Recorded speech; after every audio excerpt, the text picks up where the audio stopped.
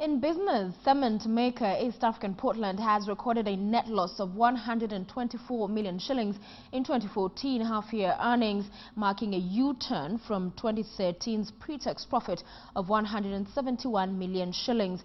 The company attributes the loss to a decline in major components such as sales volumes, which dropped by 7% due to maintenance shutdown of its packaging and clinker production lines in the second quarter of the year. Sales revenues also dropped by 8% to 4.1 billion shillings due to a 5% price reduction driven by market forces. The cost of sales went up by 8% to 3.5 billion shillings, driven by cost of clinker purchased during the maintenance shutdown period. The company also says that profits were further hurt by increased price competition as industry capacity continues to exceed demand in the market. Portland Cement expects to bounce back to profitability following refurbishment of its plant in the second quarter of last year.